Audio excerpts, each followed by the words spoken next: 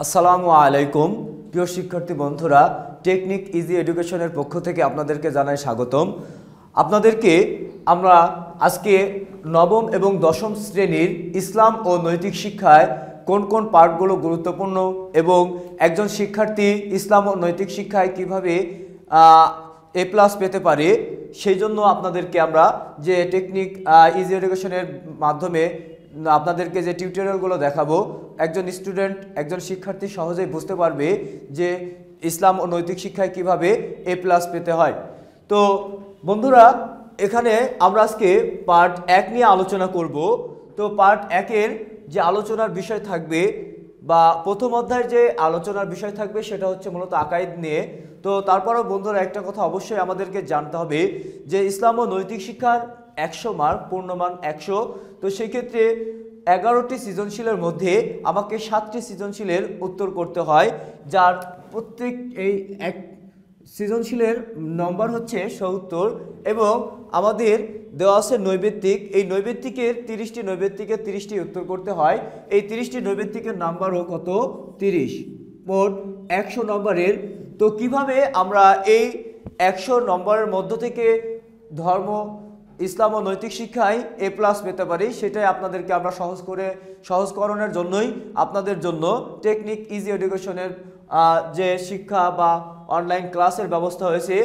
তো বন্ধুরা, এখন আমরা দেখব প্রথম অধ্যায়ের সম্পূর্ণ যে পাঠগুলো আছে এই পাঠগুলোর আলোচনার বিষয় হবে আকাইদ নিয়ে। এই পাঠগুলোর আলোচনার বিষয় হবে আকাইদ নিয়ে। তো এখন আমরা দেখব যে আকাইদ আসলে একটি আরবি ভাষার শব্দ। আকাইদ আরবি ভাষার শব্দ, এর অর্থ হচ্ছে বিশ্বাসমালা। আকাইদ শব্দটির অর্থ হচ্ছে বিশ্বাসমালা। তো এটি একটি বহুবচন শব্দ। আকাইদ শব্দটি একটি বহুবচন শব্দ। এর শাব্দিক অর্থ আমরা এখানে দিয়েছিলাম বিশ্বাসমালা। এখন এই আকাইদের একবচন একটি আকিদা। আকাইদের একবচন আকিদা, যার অর্থ হচ্ছে বিশ্বাস। এরপরে আমরা জানবো যে আসলে আকাইদ কাকে বলে। আকাইদ বলা হয় যে ইসলামের মূল বিষয়গুলোকে দৃঢ়ভাবে বিশ্বাস করা, মনে প্রাণে বিশ্বাস করাকে আকাইদ বলা হবে। তো বন্ধুরা, এরপরে আমরা দেখব যে এই আকাইদের মধ্যে আবার দুইটা দিক রয়েছে। একটা হচ্ছে বিশ্বাসগত দিক আর একটা হচ্ছে আচরণগত দিক। তো বিশ্বাসগত দিক এবং আচরণগত দিক, বিশ্বাসগত দিক কোনটা? যে ইসলামের যে বিষয়গুলো আছে এগুলোকে বিশ্বাস করাকে বিশ্বাসগত দিক বলা হয়। আরেকটা আচরণগত, আমরা যে ইসলামের মৌলিক ইবাদতগুলো আছে অথবা নবী রাসূল, জান্নাত, জাহান্নাম, এইগুলোর প্রতি বিশ্বাস করব। তো এটা হচ্ছে আমাদের আচরণগত দিক প্রকাশ পাবে। বন্ধুরা, পার্ট 1 এটার আলোচনার বিষয় হচ্ছে ইসলাম। তো এখন ইসলাম এর শাব্দিক অর্থ হচ্ছে আনুগত্য করা, আত্মসমর্পণ করা ইত্যাদি। এখন আমরা জানবো যে ইসলাম কাকে বলে। ইসলাম বলা হয় ইসলামে আল্লাহ তাআলা ও আল্লাহর রাসূলের আনুগত্য করার নামে ইসলাম। তবে ইসলামী পরিভাষায় কি বলা হয়? যে আল্লাহ ও আল্লাহর রাসূলের যাবতীয় বিধিবিধান, তাদের যে নিষেধ, এটার প্রতি পূর্ণ বিশ্বাস করাই হচ্ছে ইসলাম। এই সম্পর্কে আল্লাহ সুবহানাহু ওয়া তাআলা বললেন যে ইন্না দীনা ইনদাল্লাহিল ইসলাম। তো শিক্ষার্থী বন্ধুরা, অবশ্যই আপনাদেরকে জানতে হবে যে এই আয়াতটা আমি লিখলাম, আমাদের যখন সৃজনশীলের গ এবং ঘ এই প্রশ্ন দুইটা আমরা যখন লিখব সেই ক্ষেত্রে অবশ্যই আমাদের মনে রাখতে হবে, যদি এইটা আমরা আয়াত মার্ক করি, অর্থাৎ আয়াতটা উল্লেখ করতে পারি, সেই ক্ষেত্রে আমাদের অবশ্যই নাম্বারটা বেশি পাবো। কেননা সৃজনশীলের গ এবং ঘয়ের প্রশ্নের উদ্দীপকের আলোকে যেহেতু প্রশ্ন লেখা লাগবে, সেই ক্ষেত্রে ইসলাম ও নৈতিক শিক্ষায় অবশ্যই হাদিস এবং আয়াত লেখা লাগে। তবে একজন শিক্ষার্থীকে গ এবং ঘ নম্বরে ভালো নাম্বার পাওয়া বা ভালো নাম্বার দেওয়ার সম্ভাবনা থাকে। তো এই জন্য অবশ্যই আমরা যখন কোনো গ এবং ঘ নম্বর প্রশ্ন লিখব, সেই ক্ষেত্রে এই আয়াতটা, শুধু এই আয়াত নয়, গ এবং ঘ নম্বর প্রশ্ন লিখতে হলে অবশ্যই আমরা আয়াত বা হাদিস উল্লেখ করব। তো বন্ধুরা, অনেক ক্ষেত্রে হয় কি, ইন্নাদ দীনা ইনদাল্লাহিল ইসলাম, এই আয়াতটি আমি লিখলাম কিন্তু এর অর্থটাও আমি লিখলাম, অনেক ক্ষেত্রে আমি কোন সূরার আয়াত এটা মনে থাকে না। সেক্ষেত্রে অবশ্যই আমাদেরকে একটা বিষয় খেয়ালে রাখতে হবে, যখন আমার আয়াতটা সূরার নাম এবং আয়াত মনে না থাকবে সেই ক্ষেত্রে আমরা অবশ্যই লিখব আল কোরআন। সেই ক্ষেত্রে আমাদের যদি এটা মনে না থাকে আমরা লিখব শুধু আল কোরআন। আল কোরআন, আল কোরআন। এইটার মাধ্যমেও আমরা এই আয়াতটি বুঝাইতে পারি যে এটা কোরআনের আয়াত। যদি একইভাবে যদি এটা হাদিস হতো, হাদিসের কথা হতো, সেক্ষেত্রে আমরা কি করতাম, যদি কোন হাদিসের নাম মনে না থাকে সেই ক্ষেত্রে আমরা লিখে দিব আল হাদিস, যাতে এটা হাদিসের আর কোরআনের পার্থক্যটা বুঝতে পারা যায়। তো এইভাবে আমরা সৃজনশীলের গ এবং ঘ নম্বর প্রশ্নটা লিখব।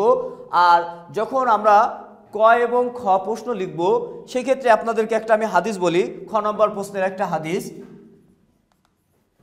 রাসূলুল্লাহ সাল্লাল্লাহু আলাইহি সাল্লাম বললেন, আল ইসলামু আন তাশহাদু আল্লা ইলাহা ইল্লাল্লাহু ওয়া আন্না মুহাম্মাদুর রাসূলুল্লাহ ওয়া তুকিমুস সালাতা ওয়া তুতিজ যাকাতা ওয়া তাসুমুর রমাদান ওয়া হাজ্জাল বাইতি আন ইসতাতা সাবিলা। অর্থাৎ রাসূলুল্লাহ সাল্লাল্লাহু আলাইহি সাল্লাম এখানে যে হাদিসটি উল্লেখ করলেন যে এই কথা সাক্ষ্য দেওয়া যে আল্লাহ ব্যতীত কোনো ইলাহ নেই, আর মুহাম্মদ সাল্লাল্লাহু আলাইহি সাল্লাম আল্লাহর রাসূল, সালাত আদায় করবে, যাকাত প্রদান করবে, রমজানের রোজা পালন করবে এবং যাদের সামর্থ্য থাকবে তারা হজ পালন করবে।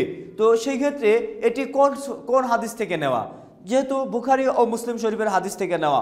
অনেক ক্ষেত্রে আমার এটা লিখতে খ নম্বর মানে গ এবং ঘ নম্বর প্রশ্নে লিখতে আমার মনে নেই যে আসলে এই হাদিসটা কোন হাদিসের, তবে আমার হাদিসটা খুব ভালো মতন মনে আছে যে এটি রাসূলুল্লাহ সাল্লাল্লাহু আলাইহি সাল্লামের কথা।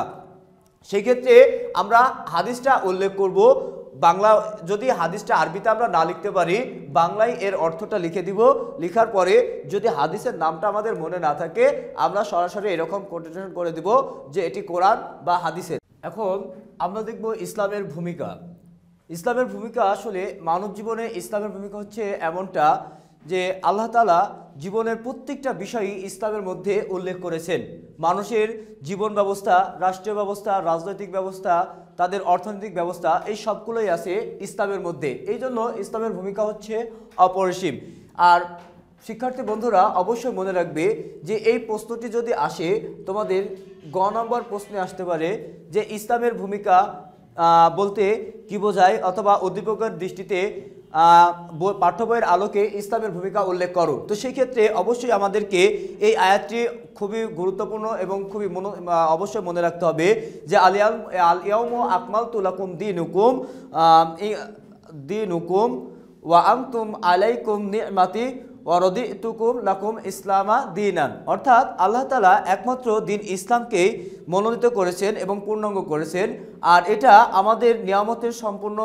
আল্লাহ তাআলা তোমাদের জন্য আমার নিয়ামতকে সম্পূর্ণ করলাম এবং ইসলামকে তোমাদের জীবন ব্যবস্থা হিসেবে মনোনীত করলাম। যেহেতু এর আগে আমরা একটি আয়াতে বলেছিলাম ইন্নাদ-দীনা ইনদাল্লাহিল ইসলাম, আল্লাহর কাছে একমাত্র মনোনীত ধর্মই হচ্ছে দিন ইসলাম। তো সেই ক্ষেত্রে যদি আমাদের ইসলামের ভূমিকা আসে সেই ক্ষেত্রে এই আয়াতটা আমাদেরকে উল্লেখ করতে হবে।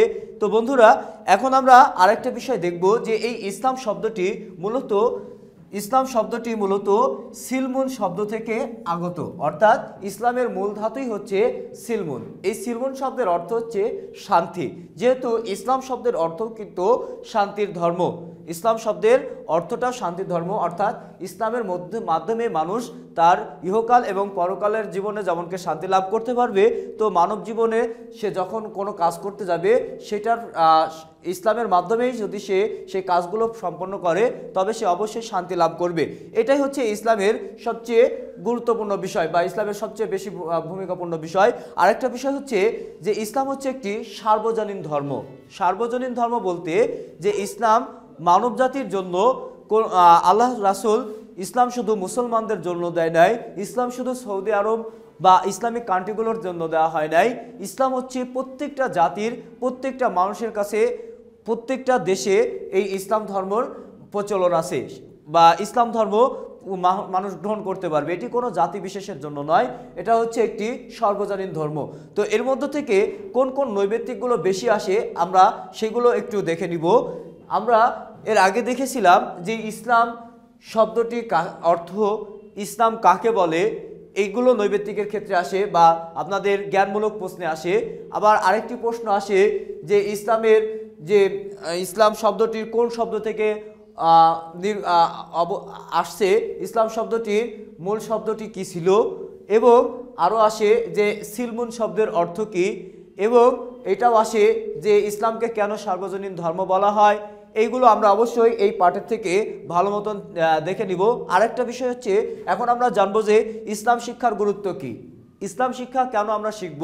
আসলে ইসলাম শিক্ষা হচ্ছে মানুষের একটা পথ চলার জন্য, যখন একটা মানুষ কোনো ম্যাপ দেখে, তো ঠিক এরকম মানব জীবনে যখন সে আল্লাহর দিনের জন্য আল্লাহর দিনে যখন সে চলাচল শুরু করবে, সেই ক্ষেত্রে অবশ্যই তাকে ইসলামের কোন কোন বিষয়গুলো জানতে হবে, আল্লাহ তাআলার সম্পর্কে কিভাবে জানতে হবে, এইগুলো যখন সে শিক্ষা লাভ করবে তবে সে ইসলাম সম্পর্কে বা ইসলামী জীবনে সহজেই গমন করতে পারবে।